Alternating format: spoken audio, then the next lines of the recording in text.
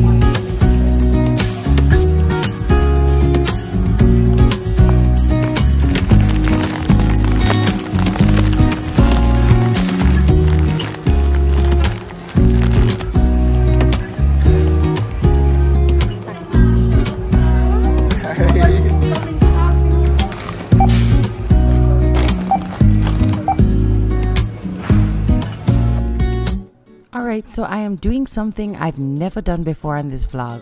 I'm doing a voiceover.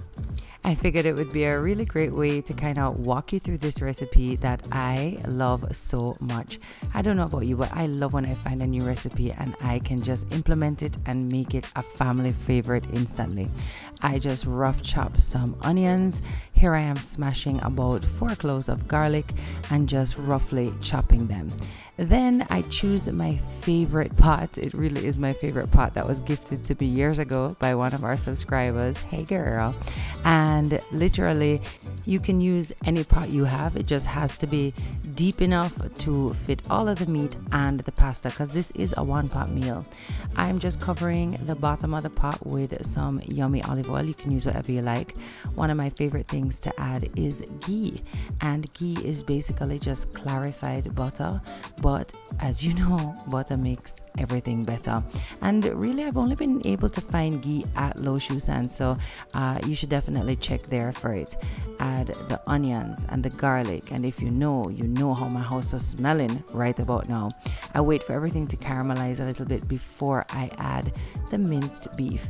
Now again, you can use ground turkey, you can use ground chicken, you can use ground pork if you like. I just happen to like this recipe with beef because that's kind of how I've always done my lasagna. Then you're gonna start your seasoning, and I say start because this is an ongoing process. Anybody who's cooked, you know that you have to taste and check and taste and check. So we start with a base of just salt, also some whole oregano, dried oregano, and of course it never comes out to the top enough, so just pop it off. I'm also gonna add some basil leaves because like I said, I just like the way it makes everything so delicious. You can't go wrong with lots of onion powder, lots of garlic powder as well. And some people might not agree with this next step, but I love it. I do always add a little brown sugar to my meat sauce. I think real Italians think that this is like not the way to go, but for me, I'm like, I don't have vine ripened tomatoes, so I have to add like a sugar. Speaking of which, I also take a shortcut with using just a store-bought spaghetti sauce. I used to make it from scratch, guys, and I used to slave over that sauce, and tell you the truth, at the end of it, I didn't feel like it was that much better than store-bought, which I season up and doctor anyway.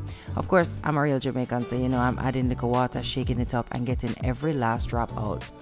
Because I couldn't find any fresh basil, I went ahead and added some basil pesto, and this is a locally made one, which I really love. And that's another thing I love about my supermarket. You can find locally made product as well as all of the imported stuff, which just make for a really great shopping experience. Here I'm adding some mushrooms. You can totally leave this out. You can also use frozen mushrooms, just for the record. Now it does need to have a lot of liquid because we are going to be adding our pasta to it, so I added a little more water, and again we're seasoning. As you can see in the background, while I'm cooking, the guys were practicing their dance moves. I added a little bit more pesto, like I said, because this is where I go back in and kind of just like check the flavor. You always have to do a little taste test, and I went back in with some more salt, some more seasoning, and just made it yummy for our family. You make it yummy for yours, however you like. It's very distracting cooking with those guys in the back, listening to the same song over and over again. But to be honest, that's what family cooking is all about, making it fun. Then we add the lasagna, and I just basically break up all of the lasagna strips and put them in the pot. If you can find the fancy little, you know how they do the lasagna strips, you can do those. You can use any pasta you like. We just like it with the lasagna. Then you stir it all together, and then you're basically going to cover it and let it cook.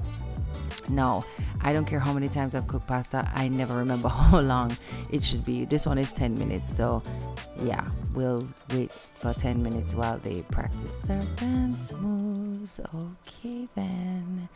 All right. I needed more liquid, so I added 1 small jar of Prego to the mix, and that seemed to be just about right. On the side, I make a cream cheese sauce. So it's the base of it is cream, and then I add these different cheeses to it. And honestly, to me, this is the star of the show. This is what brings everything together. So you just heat it all through until it becomes this lovely melted yumminess. I added some garlic breadsticks to the air fryer because it's so much easier than just cranking up the whole oven. And literally, it takes 8 minutes. And while that was happening, I literally finished off my sauce, which, guys, it's not the prettiest thing, but it really is delicious. I like to use a wider bowl so that you can cut your lasagna and see everything.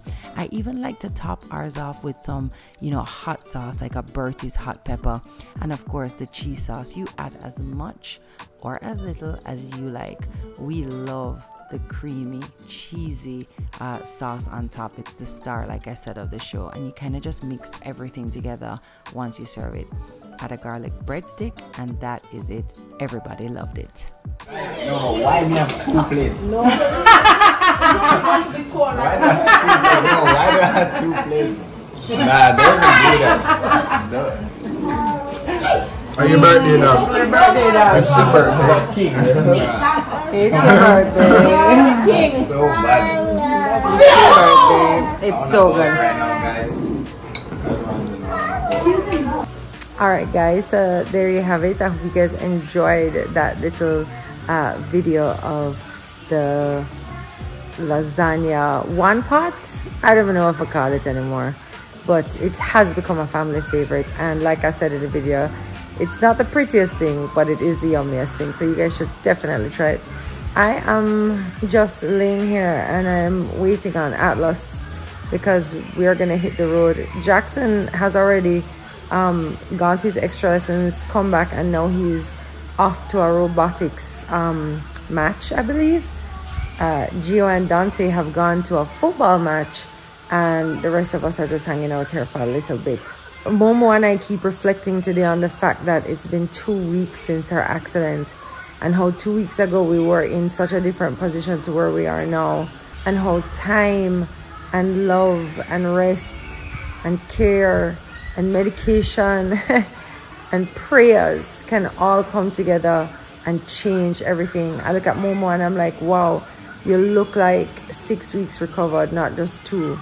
But we're still being very gentle and cautious about her daily activities, making sure that she's still resting. But as you know, Momo does like to be up and down. I always say she reminds me of me, like even after I have surgery or whatever, I like to be a part of the home, but I know when to take care of myself, and she's the same. So yeah, I hope you guys are enjoying this Saturday video so far. I don't think it's gonna go on for much longer, but we will see you back on Monday for sure with a brand new vlog. So before I go though, I'm gonna check in with everybody so you can see. Hey, what were you doing? Atlas was trying to make me go on his bed, so make sure you like and subscribe.